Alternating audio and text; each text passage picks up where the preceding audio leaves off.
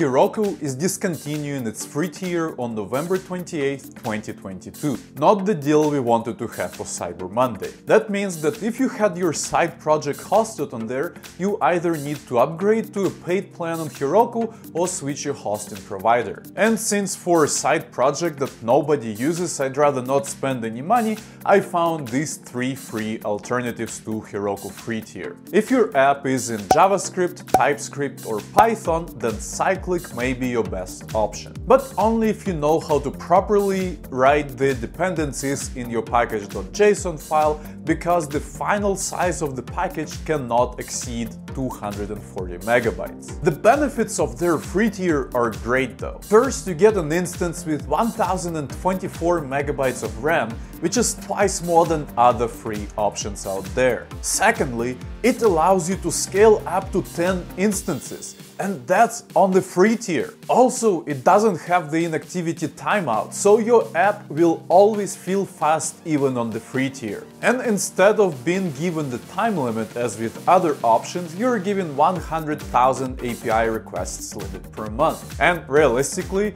if you have more than 100,000 requests per month, maybe you should consider upgrading to a paid plan. On top of that, you're given a free database, 1 GB of storage, smart caching and custom subdomain. Outside of the package bundle size, my biggest complaint about Cyclic is that they don't give you the ability to provide your own start or build commands, and you have to follow certain rules to get all of that working. Outside of that, it should really be your top pick if you are developing in JavaScript, TypeScript or Python. Another free alternative to Heroku is Railway. It gives you an instance with 512 megabytes of RAM, 1 GB disk storage, and a monthly $5 credit and 500 hours of execution time. Once you run out of the credit or the hours, your app will be taken down, and when the limits get replenished for you next month, you have to manually redeploy your app. And that is probably the biggest downside of using Railway, and I also have not found anything about the inactivity timeout. On a positive note, it supports a bunch of different languages, so you're not limited to just JavaScript or Python,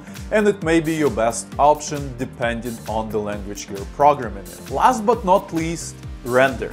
It is the one I ended up using for deploying my side project, which is a card game built with BoardGame.io framework. They give you an instance with 512 megabytes of RAM and 750 hours of execution time. So if I did the math correctly and it was the only app hosted on my account, then I would basically never run out of this limit. The thing I liked most about Render is that it didn't try to be smart, and it asked me which commands should be run to build and start the project. Your web app can be deployed to Render if it is written in Node, Python, Go, Rust, Ruby or Elixir. The biggest downside of Render is that the apps get spun down after 15 minutes of inactivity, and it may take 30 seconds on the first request after the app got spun down. That should be fine for a side project that you just want to show to your friends or potential employer. And these are the top 3 Heroku alternatives that I found the easiest to set up. There are a lot of other options that you can use, and you can even try deploying manually to Azure or AWS, but that's a topic for another day. And if you want to see the simple card game that I was building that I had to transfer from Heroku to Render,